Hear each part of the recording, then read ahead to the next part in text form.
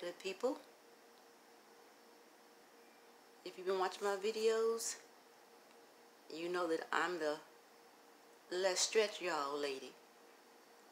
Yeah, that one, the one who always miscounts. Getting better though. I'm just showing you right now some homemade products that I made yesterday, Saturday, December 5th. I was gifted a workshop by my cousin Dwight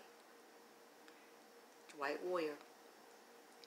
And this is a friend of his, Melanie Lacey, who's into holistic and whole foods, raw foods. She is a chef, an educator, and she has a cookbook coming out. I met her for the first time yesterday in her class, and it was a wonderful class.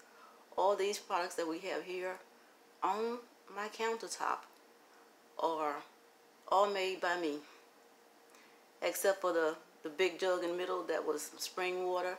Just added some chlorophyll to that, liquid chlorophyll to that. But on the two outside bottles, those two bottles are filled with parsley juice. They're made with parsley, some cilantro, lemon, and a little garlic.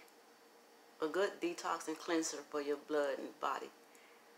And the little mason jar, that's called Fire Cider. My first time making it, and it should be ready to consume in 4 to 6 weeks. But it has to be strained, and you will only take a teaspoonful if you feel like, you know what, you're coming down with the sniffles, things like that, or just to keep your defense system strong. So I just thought I'd come in and share this little snippet.